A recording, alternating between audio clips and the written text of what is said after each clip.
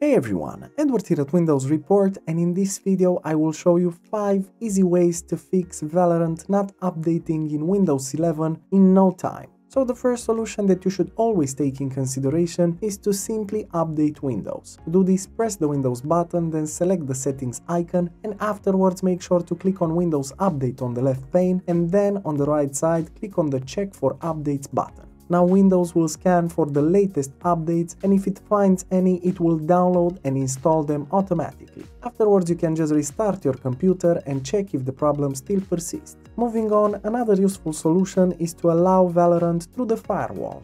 To do this, press the Windows button, then type in Firewall, and then make sure to select Windows Defender Firewall from the search results. Now in here on the left pane, click on Allow an app or feature through Windows Defender Firewall, and the next move is to simply add this app in this following list. So click on Change Settings in order to add the app, and then click on Allow another app button. From here on we have to find the default location of the game. So click on Browse, and then make sure to click on the C drive if you installed it by default. In the C drive, select the Riot Games folder, and then click on the Valorant folder, double click on Live, then open the Shooter Game folder, go to the binaries, Win64 or depending on your system architecture, and then click on the Valorant game. Now press on Open, and as you can see the Valorant game shows up in the app list. Click on Add, and then what you have to do lastly is tick the box under Private and Public to allow this game through the firewall.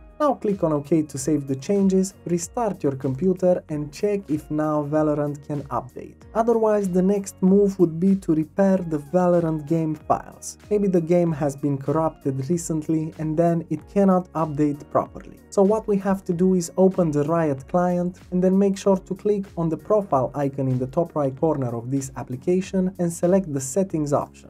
Now in here on the left pane click on Valorant, and as you can see you have a big button that says Repair. Now click on the Repair button, and if the client detects any corrupted files, it will automatically update them and fix them. But in case your game is fine, then you'll just get this default message that says that your game is up to date. After the reparation process is finished, you can just restart your computer and then check if the problem still persists. Moving on, another useful solution is to allow Valorant to run as an administrator. This is super simple. What you have to do is on your desktop, right-click on the Valorant app and then select the Run as Administrator option. From here on you can check if the game will update properly, and if not, there will be a last resort as a solution to uninstall and reinstall the Valorant game. To do this, press the Windows button, then select the settings icon, and afterwards click on Apps on the left pane, and then on the right side click on Installed Apps. Now in the Search Apps box simply type Valorant, and as you can see we have the Valorant game which was found. Click on the ellipsis next to it and afterwards select the Uninstall option. And after uninstalling Valorant, simply reinstall the game, restart your computer and check if the problem still persists. However, as an alternative, we highly recommend you to try out Restoro, which is an app that specializes in scanning and repairing any issues with your Windows operating system faster than you think. At the same time, Restoro also repairs damage caused by malware,